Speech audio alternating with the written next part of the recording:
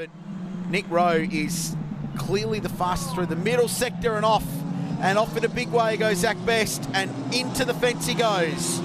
Breaks down into there, not wanting to sort of get too deep. But then we arrive up here at turn 4. Oh, and just way too ambitious down the inside there.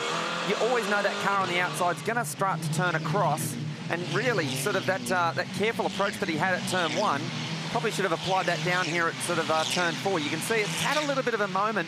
Maybe he's had a little bit of a brake lock. He did very well. He wasn't sort of too committed. Oh, oops. More contact. Oh, And it's a slam dunk with Moss turned around after turning Mazzaroli around. So Formula 4 have really come to play today. now this could result in a safety car. If that the curb, watch this. The back is having a bit of a slide.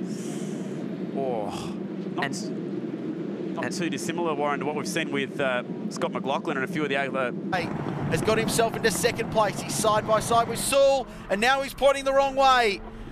Denton's involved, 2 cars, and there's contact as well. Sewell and Denton facing. Yeah, he had nowhere to go and made contact with one of the cars. Here's a look. So there was contact and almost a synchronised pirouette between Fallon and Denton. That's going to really knock the wind out of him. He's going to be quite sore after that one. And Mazzaroli, the other side of the circuit, the chicanes, catching the youngsters out. And unfortunately, for a pair of 16-year-olds, that car will not be going anywhere. It's brought out the red flag. Let's check out what's happened here. Oh.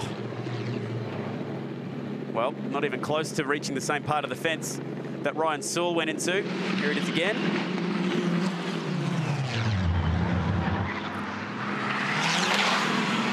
Too fast on the initial entry, and you can see the... And here we go. Whoa, up it goes, nearly completely backwards. Get out of town. That is huge. That is just about enough to go completely backwards, and the landing is horrible. You see, his hands actually come off the steering wheel on that impact. So Fittipaldi had one at Monza once where he went completely over backwards. Oh, he just hung there. All the rounds as well. Here it is from a different view from up above. And it will point straight at this camera. Remarkable. And from where that's got airborne to where it finally lands, that's a good sort of 60, 70 metres it's travelled. So he's got no more room to move over. Liam Lawson around the top, and there's contact. Lawson goes spinning. Shields involved as well. And that could hurt his championship hopes. 3-1. Didn't quite work out. 2 of them were BRM cars. And thankfully, that wasn't a lot bigger. Open wheel is trying to bang wheels into the first corner at Sydney Motorsport Park. That could have been worse, but 2nd and 3rd in the championship involved. Oh, Fallon's in there too. It's almost a carbon copy replay of what we saw at the start of yesterday's race. 4 wide into turn 1. And, oh, yeah. And then there was a separate accident on the left-hand side of the road. So there's actually 2 accidents or incidents that's taken place. Let's ride on board with Liam Lawson. So everyone went over to the left-hand side, and he thought to just try and swing it around the top. Oh. And from there, you can see he's just a passenger. He tried to do the right thing. He went to the outside there. Obviously wasn't aware of what was going on the inside. A couple of drivers were on board with Aaron Love. Whoa, big slide.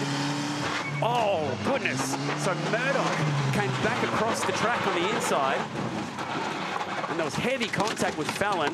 Had some other driving as well. He drove the Mark Cars outfit. Oh, we've got an off there as well. That's the number 78, and he goes round. That's Love and takes out. Is that?